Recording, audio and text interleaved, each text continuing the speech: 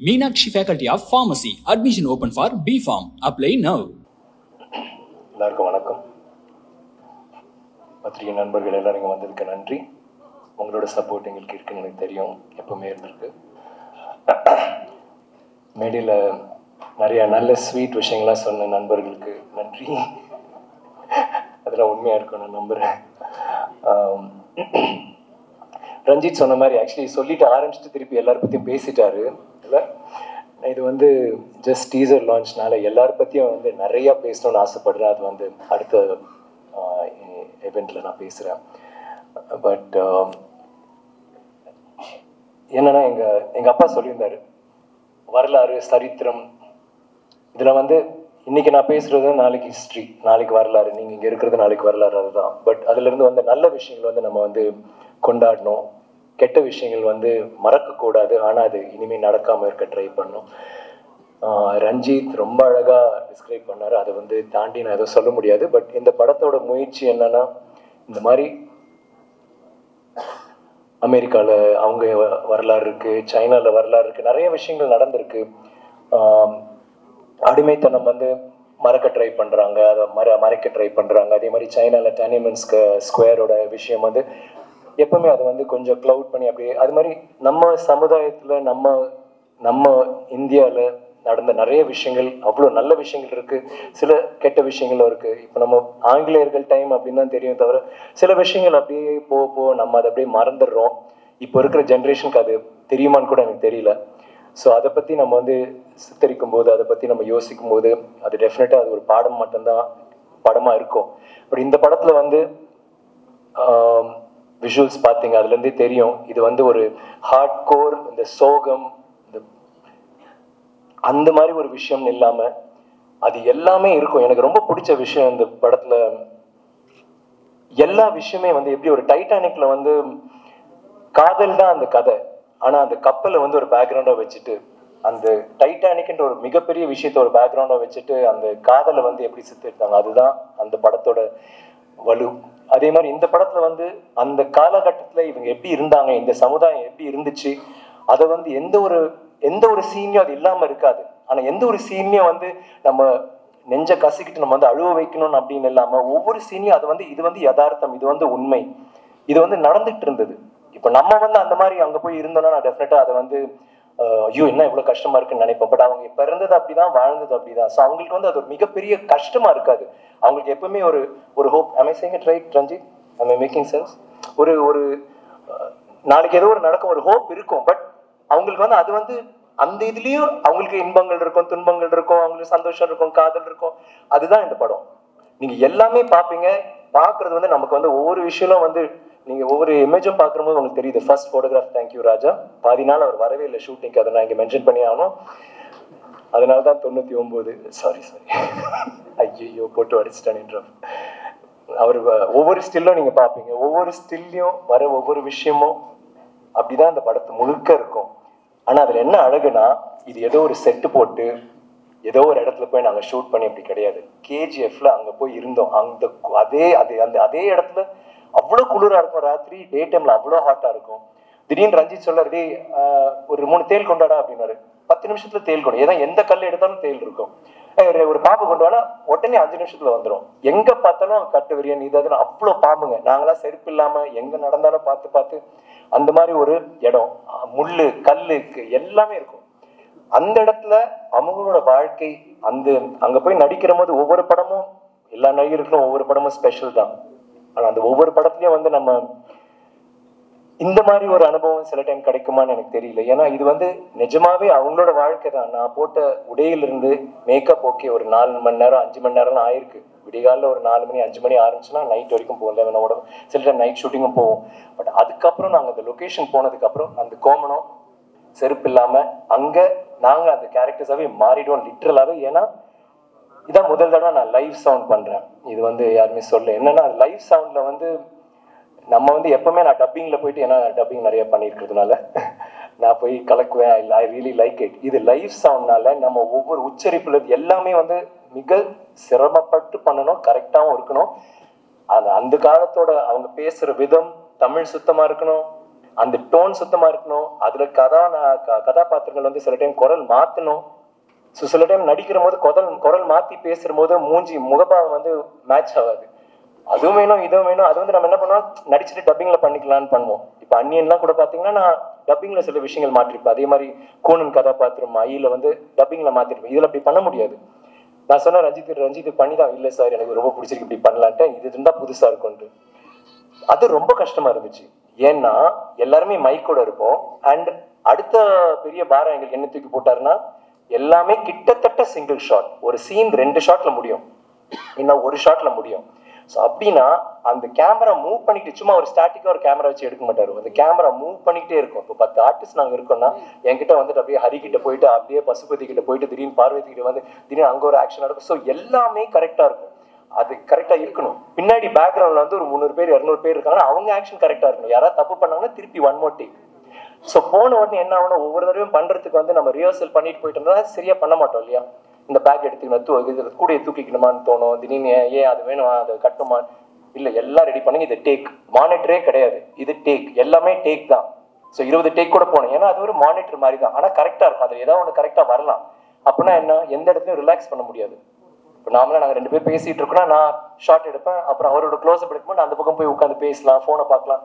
இங்க சான்ஸே கிடையாது. அங்கே போய் நின்னோமா அடுத்தது லஞ்ச் பிரேக் தான் தெரியும். லஞ்ச் பிரேக்கும் 3 மணி 4 மணி சில டைம் இருக்காது. ஸோ அது ஏதோ அங்கே நின்றுட்டே அப்படியே சாப்பிட்டுட்டு போயிடும். அப்புறம் அடுத்து ஸோ நீங்க ரிலாக்ஸே பண்ண முடியும். ஒரு இடத்துல வந்து உட்காந்துட்டு சரி அப்புறம் என்ன மச்சான் எப்படி இருக்கு, என்ன அந்த படம் பார்த்தே, அது சான்ஸே கிடையாது. So it was very difficult. காலையில் ஆரம்பிச்சோம்னா அந்த வேலை நடந்துகிட்டே இருக்கும்.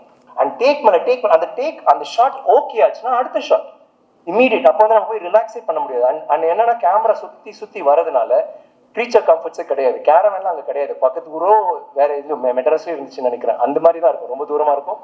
சேர் கிடையாது. நீங்க ட்ரெய்லர்லயே பார்த்துருப்பீங்க, நான் கீழே படுத்துட்டு இருப்பேன். அப்படிதான், அப்படி படுத்துட்டு இருப்போம். நிழல் கிடையாது.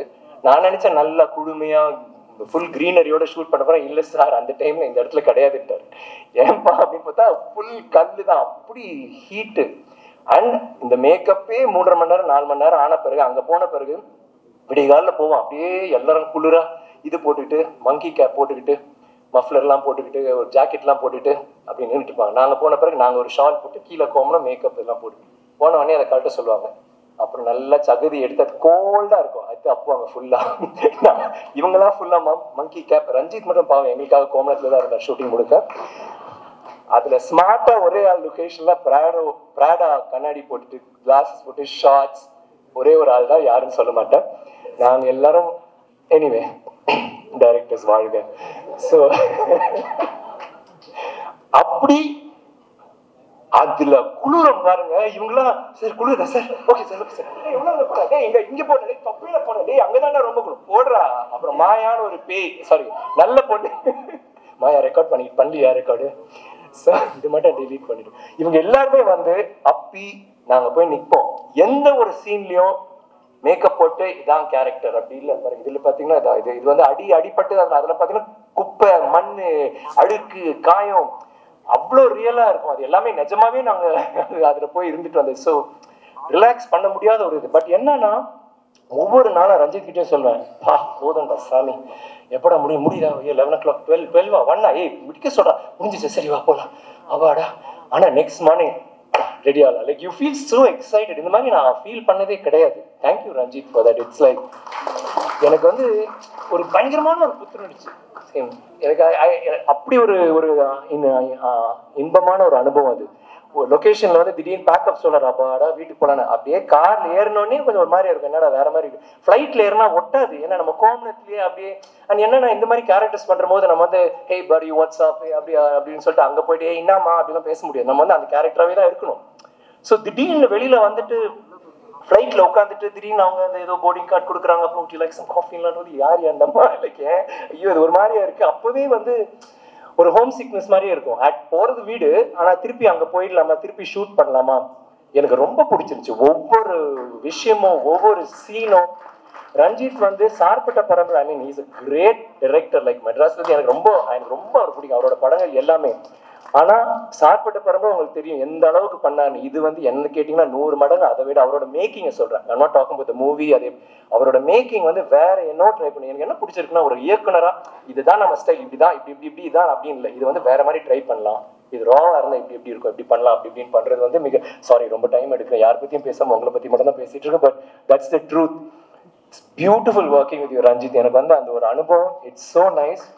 ஒரு ஆக்டருக்கு வந்து அவர் வந்து அவரோட எனக்கு ஒரு நல்ல அண்டர்ஸ்டாண்டிங். எப்பவுமே நாங்கள் பேசுவோம். ஃபர்ஸ்ட் 2-3 டேஸ் வந்து 2 பேருக்கு அப்படியே லைக் ஒரு எப்பவுமே அது நடக்கும். ஒரு இயக்குனரோட ஒரு சிங்க், அந்த சிங்க் ஒன்று வந்துச்சு. அந்த சிங்க் வந்த பிறகு இட்ஸ் பியூட்டிஃபுல். அந்த ஒரு அவர் எக்ஸ்பெக்ட் பண்றது நம்ம கொண்டு வர்றது, நம்ம சில விஷயங்கள் ட்ரை பண்ணோம். நான் முன்னாடி முடிவு பண்ணிட்டேன், இது வந்து நான் எந்த படத்துலையும் இந்த மாதிரி இருந்துக்க கூடாது, இது மாதிரி வேற மாதிரி வரணும். அப்போ என்ன பண்ணலாம், அந்த ஒரு ஃப்ரீடமும் கொடுத்தாரு, ஒரு இன்ஸ்பயரும் பண்ணாரு. அந்த ஒரு balance for director to have is fantastic Ranjith. And fantastic director. நான் அவர் ஒரு ஆர்டிஸ்ட், அதனால ஒவ்வொரு ஃப்ரேமும் வந்து அவ்வளோ அழகா இருக்கும். சில விஷயங்கள்லாம் பார்த்தீங்கன்னா ஒரே ஷாட் டைட் க்ளோஸ் அப்ல என் மேல இருக்கும், அங்க பயங்கரமான ஒரு விஷயம் நடந்துட்டு இருக்கும். அதெல்லாம் வந்து it takes cuts to do that. Cut பண்ணிட்டு அங்கே போயிட்டு வரலான்னு தோணும், பண்ண மாட்டாரு, அப்படியே எடுப்பார் திரும்ப வேற ஒரு. And it was very risky. பண்ண ஸ்டன்ஸ்லாம் சாம் வந்து பயங்கரமா பிடிச்சிருப்பார். லைக் எல்லாமே ஒரிஜினல். இது நோ சாம் சொன்ன மாதிரி பேடு கீடு எதுவுமே கிடையாது. ரொம்ப கஷ்டமா இருந்துச்சு, பட் அது நல்லா இருந்துச்சு. அந்த மாதிரி ஒரு விஷயம் நீங்க பாக்குற போது இது வந்து என்ன மாதிரியான ஒரு படம்னு நீங்க ட்ரெய்லர்னு உங்களுக்கு ஒரு ஐடியா கிடைக்கும். பட் அதையும் தாண்டி அது வேற மாதிரி ஒரு படமா தான் இருக்கும்னு நான் நம்புறேன். அண்ட் கிஷோர் இதுல வந்து லைக் ரொம்ப அவரோட ஒர்க் வந்து எனக்கு ரொம்ப பிடிச்சிருச்சு. ஒவ்வொரு ஃப்ரேமும், அந்த கலர்ஸ் அண்ட் அவர் பண்ண விஷயங்கள் எல்லாமே. அண்ட் கிஷோர்னு சொன்னா அவருக்கு கண்கள் வந்து ராபின் ஒருத்தர், அவரை பத்தி கிஷோர் மறந்துட்டார் சொல்ல. ராபின் ஐம் டாக்கிங் നിങ്ങളോട് ഞാൻ സംസാരിച്ചു, ഞാൻ இந்த பாயிண்ட் പറഞ്ഞു.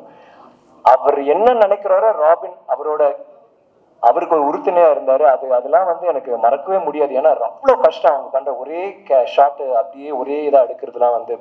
So I really love working with Kishore. And குறிப்பா ஜிவி பத்தி நான் சொல்லணும். ஏன்னா ஐவ் ஆல்வேஸ் என்னோட தேவர் மகள்லேருந்து எல்லாமே அவருக்கு நல்ல பாடல்கள் எல்லாமே பண்ணியிருக்காரு.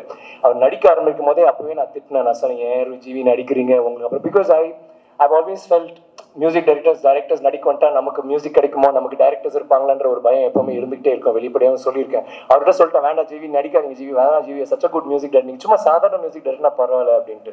ஆனாலும் நடிக்க ஆரம்பிச்ச பிறகுதான் அவர் மிகப்பெரிய படங்கள், அவர் பண்ண விஷயங்கள்லாம் ரொம்ப beautiful films you been doing since தென். ரஞ்சித் சொல்ற மாதிரி எப்படி பண்றாருன்னு எனக்கு தெரியல.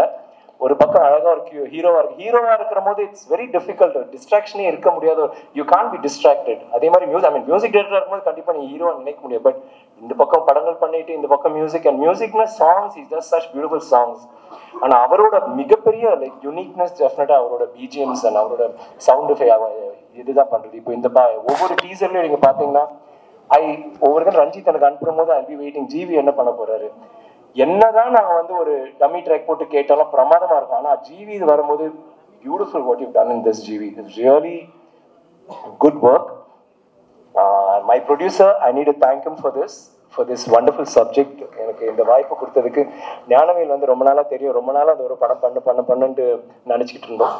பட் சரியா அமையல. பட் அவர் என்ன ரொம்ப பிடிச்ச விஷயம் என்னன்னா, எப்பவுமே வந்த ஒரு வித்தியாசமான கதைகள் சொல்லிட்டே இருப்பார். இந்த கதை பண்ணலாமா, அந்த கதை. Is always on fire.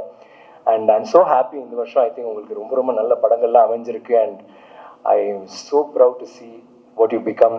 Thank you for having as இந்த ஃபில்ம். அண்ட் இந்த படத்தில் வந்து ரஞ்சித் சொன்ன மாதிரி நம்ம நினைச்சது ஒன்று, ஆனால் எடுத்தது இன்னும் கொஞ்சம் எக்ஸ்ட்ரா அங்கங்கே ஆச்சு. பட் எந்த ஒரு இது இல்லாமல் அவர் he's actually help us finish this film. Dhananjayan sir, thank you for all the எப்படி இந்த மியூசிக், இந்த ஃபோட்டோகிராஃபி, இந்த டீசர்ஸ் மாதிரி. தனஞ்சயன் சார் வந்து ஒவ்வொரு தடையும் பேசுகிற போது ஐ ரியலி சில விஷயங்கள் எனக்கு தெரிஞ்ச விஷயமா கூட இருக்கும். பட் அவர் சொல்ற போது இது ரொம்ப சுவாரஸ்யமா இருக்கு. அவர் அவ்வளோ அழகாக சொல்றாரு. Like you know I thank you so much.